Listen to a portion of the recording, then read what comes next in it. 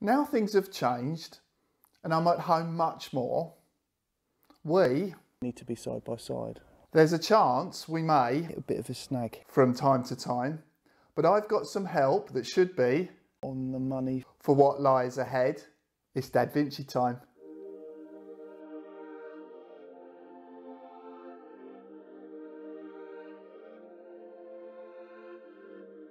So further to the end of the last video, and a little teaser of the solar panel I got, the 100-watt one that arrived just as I was finishing filming that one. I wanted to finish off and show you how I set this particular panel up and connected it to the solar generator and if it actually worked or not. So here goes and enjoy. There we have it, 100 watts monocrystalline black aluminium frame there. So what I'll do now is I'm just going to spin it round and show you what's on the back. So it's time to look at the business end now, which is the back of the panel. So we've got our junction box up here, which obviously the two cables here, positive and negative, are connected into. Sorry about the background noise, someone's cutting something somewhere. So we have two cables that come out of it, and these are the MC4 connectors. So I'm hoping you can see that, just trying to balance things up a bit. So that's the plus, which is indicated with a plus on there, which is handy as well, hoping that's in focus. And also we've got the negative MC4 connector here as well, which also shows up as a minus. And let's see if I can get a bit closer now so we can show you the details on the back plate. Let's try and get that up a bit so you can see that. There we go. So this has got all your information here, the fact that it's a 100-watt panel, 18.78 volts is the maximum power. We've got 5.32 amps, which is the maximum power current on this, and we've got an open circuit voltage of 22.64. So you've got all your other bits and pieces on there as well. And it's from, obviously the company was on the box as well, and there's bits you can contact on here. So obviously the links to this and the cable that I'm just about to use to connect this up to the Anderson port on the solar generator is going to be covered in the next bit, but the links are down in the description if you want to have a look at those. Right, so I've got the cable that I bought as well for this. One thing I've noticed already is this configuration of this Anderson port is the wrong way round. Okay, so we've got the MC4 connectors which will connect into the, obviously right into the back there. I'm pointing in the right direction, right there. And then this will obviously connect into the solar generator. But the problem is like I say, they need to be side by side. I'm hoping that's in focus. So what I'm going to do is just going to flip them around now to make sure that we can get these side by side so they plug straight in. So I'll show you that. So all you have to do is with these here, you just slide them up. You should just push and slide up. They come apart because they've got little grooves on them. Again, I'm hoping you can see those grooves on them where you can hook them in. And then what we'll do is we'll just slide it back on there. So it just slides back on with the little grooves in it. You have to get one above the other. And just slide it straight back in like that. And then that gives you the side-by-side configuration. So again, I'm hoping that's in focus. And then we just slide that back up. And hopefully that'll work, and then we have it. So it's ready to go and plug into the MC4 connectors and then get ready to plug straight into the solar generator. Okay, so I've hit a bit of a snag here in the fact that this cable that I bought actually has the connectors around the wrong way. So if you like, it's marked up as the negative here. You see the negative, or the black one is actually, it doesn't match up with the MC4 connectors. So what I mean is this one here is the plus, but that actually hooks in, these two hook in like this, that actually hooks into the negative, which is the black wire here, which also goes to negative on here. So what I'm going to do is, obviously because I'm not going to turn these around, I just have to remember that these are the opposite way round. So on this, for my particular wire, the red is actually negative, that then goes into the solar generator, and the black is actually the positive, so they're the other way round. So I'm going to hook this one in here as well. So this one is marked up as the negative, and it's actually going into what is the red and the positive on here, so it's even marked as a positive. I think you see a little plus and a little red ring there. So I'll hook that up, and that means that I'll probably need to flip these around here. So I'm just going to check it out and then I'll come back and show you how I'm just going to flip these around. So as expected, yes, if I was to plug it in the way it is at the moment, which is the right way round, I'd actually be cross wiring it, because obviously the red now on here is the negative and the black is positive, so I need to switch these two around, which again is fairly easy to do. So I'll take this out as I did before. That's nice and tight.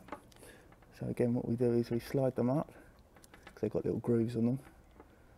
That's what Anderson ports do.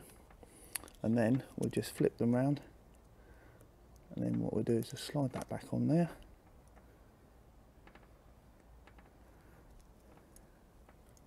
There we have it.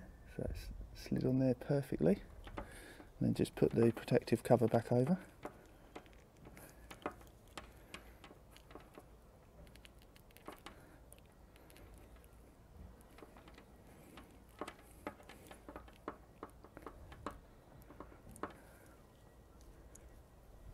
There we go, ready to test in the solar generator.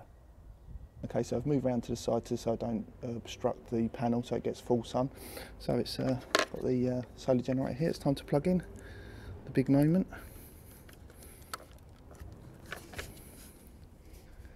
And I hope you can see that has nothing happened again. So I think we've got our problem again with the voltage.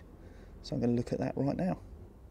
So it's time to check the voltage. Got the trusty meter here just to see if we've got the same issue with the solar generator where the voltage is too high at startup. So I've got to remember to connect this up the other way round, which seems counterintuitive. So let's put the red in the black and then the black in the red. Let's see what kind of voltage this is pulling. Let's get that in there. So in full sunlight, hoping you can see that's in focus, we've got 21.3 volts. So let's plug that straight in now. Just again, just to double check. So again, nothing happened. The startup voltage I think is too high, which as you see in the previous video, this battery seems to like somewhere between 19 and 20.5 volts to start. Hoping this might jump into life, so let's plug it in. And there we go. It's actually started up. Hoping you can see that. Is that in focus? And we are charging at, let's just see what we've got on there. And we're charging at 55 watts. That's amazing. See if we can get any more out of that. Let's tip it up a bit.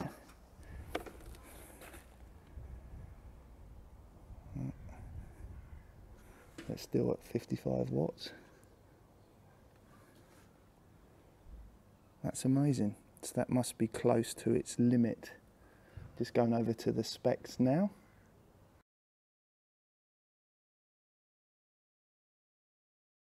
So even though it's a 100-watt panel, the battery's limiting itself through the MPPT circuit. But that is amazing. So we might be able to get a few more watts, closer to 60 out of that. I'll keep testing. So it's a successful test. So the ultimate question is off-grid working from home a possibility now in the new world as it is? And what I'll do is just go through and show you what each of these panels generates and charges in watt terms on the solar generator. So let's start with the long-termer and the ALLPOWERS 60 watts foldable solar. What I'm going to do now is just show you the amps as it is when it's flat, and then I'm just going to move it into a better, almost 45-degree angle, so it's 90 degrees to the sun. So at the moment we are, I'm hoping you can see that, running at 2.14 amps. So let's see if we can bring that up.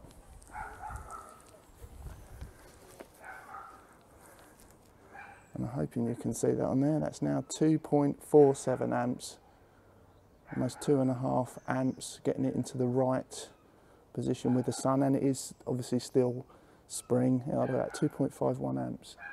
And it's still spring, and there is a little bit high level cloud today. Okay, so we're plugged in now, getting 32 watts on here at the moment. So move that into a better position to make the most of the sun. And let's see what we go up to. I've had 43 out of this before. So again, with a high level cloud today, that's looking like, I'm hoping you can see that. I'll bring it in a bit closer. That's 39 watts. Brilliant.